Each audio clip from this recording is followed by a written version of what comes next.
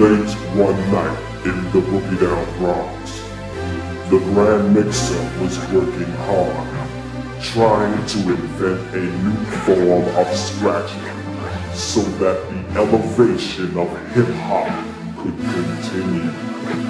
Unaware of the fact that not only was he inventing a new scratch form, but was altering the structure of basic DJ.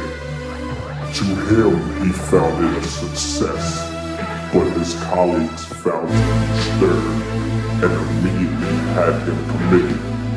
They say he was mad, he was insane, and his cuts were crazy, crazy, crazy, crazy.